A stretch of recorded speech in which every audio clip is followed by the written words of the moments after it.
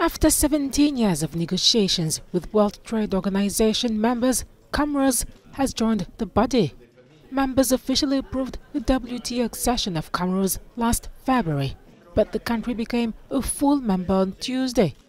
The WTO Director General Ngozi Okonjo-Iweala believes the move can be a vehicle for modernization, economic transformation, and a complement to the Comoros regional integration agenda in Africa. Before this becomes a reality, Moroni will have to adjust to its new status and keep its commitments.